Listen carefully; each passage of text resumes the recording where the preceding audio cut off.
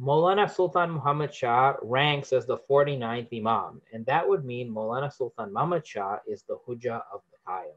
The Hujjah of the Qayyim would be the return of Jesus. So from the whole period of Adam to the end of the period of Muhammad, you have all these prophets and Imams.